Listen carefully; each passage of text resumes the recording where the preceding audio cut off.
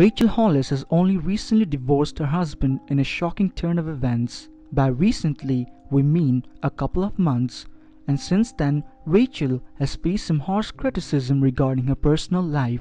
Not only that, the American writer has faced a lot of controversies over the past few years, mostly regarding her work. She is a motivational speaker and blogger who is also a mother to 4 children. However, the shocking divorce announcement has shocked the fans on social media. As we know, she was accused of copying contents in her work several times over the years. Now, to this matter, the fans have really been upset over the divorce, as some people speculate that the couple had a hidden agenda behind this drama. Well, it's their decision to split, but what if they had some ulterior motive behind the divorce announcement? As the couple had previously preached so hard about maintaining a happy family, we can't believe that they had been struggling underneath. It's a fact that their marriage was toxic to begin with. People even claim that Rachel pretended to be in love for the last 3 years. Many thought that they had a great marriage, but all the while they were secretly fighting to save their own marriage,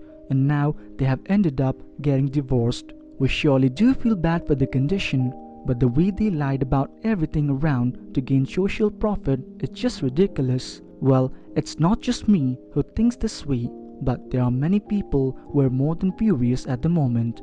In the midst of this confusion, people barely trust the Hollis company after the divorce was announced in public. It's none of our concerns or business about what they do in their personal life, but they really did make it their business. Not only that, but the plagiarism has not stopped, and with all these suspicions, things are only getting worse for Rachel and her now ex-husband. Despite everything that has been happening, they have not revealed the actual reason behind their divorce,